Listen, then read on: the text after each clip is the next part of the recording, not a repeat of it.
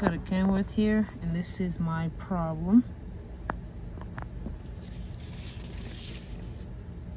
It's having problems with the pressure sensor outlet. This is a common problem for Cummins engines, so I'm going to go ahead and get this fixed. Alright, that's where the sensor sits, right there. I'm going to check these two right here, and I'm going to make sure inside that there's no buildup or anything in there, and usually there's never any, but always good to check. Alright, so I took it off.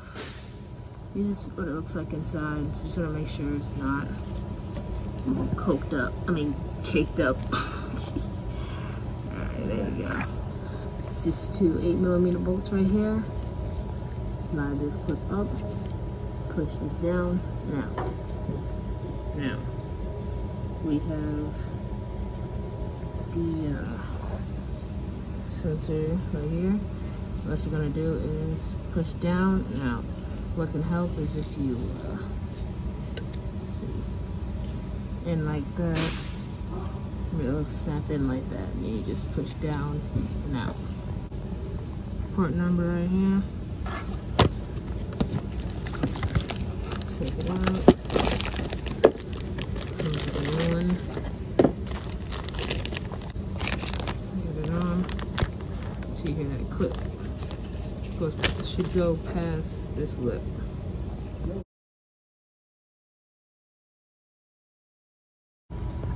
Unfortunately, this broke while putting it back in earlier. So this was holding it for the meanwhile. This truck's not going anywhere, so they're going to order this. It's gonna be a new one on there. So little life hack there, just to get this on and get this going. Put in the codes here. Reset. And it's gonna ask us to turn off the key. Off position. Press OK, and then we're going to let this clear.